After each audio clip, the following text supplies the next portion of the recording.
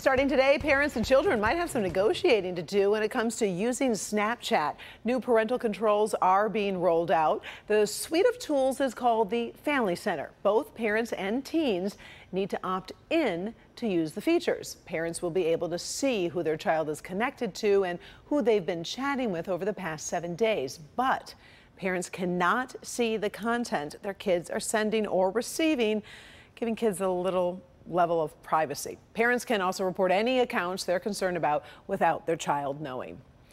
Okay, so if you're a big online shopper, you may have noticed something that you haven't seen in a while: falling prices. A new analysis from the company Adobe found online prices dropped by 1% in July compared to a year ago.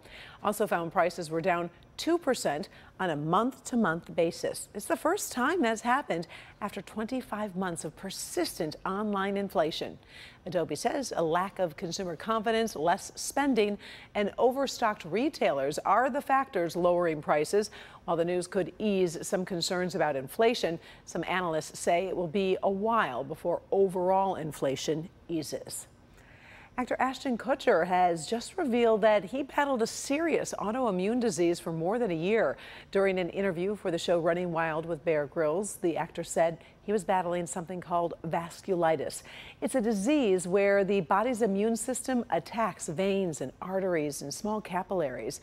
It can cause organ damage or aneurysms. Now, in his case, the actor says it affected his sight, hearing, and mobility, and it took about a year to recover. Kutcher says he's lucky to be alive, as the disease can be fatal. All right, tonight, big night for the local singer known as Ava Swiss. She's fighting to move to the next round on America's Got Talent. Ava is a student at Oxford High School, and she's representing a community that's still healing after last year's school shooting. She's one of 11 acts appearing on tonight's show. Only 2 will move to the next round.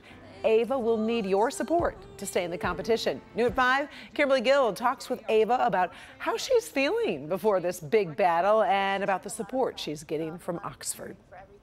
We sure hope you'll watch Ava tonight and show her some Metro Detroit love.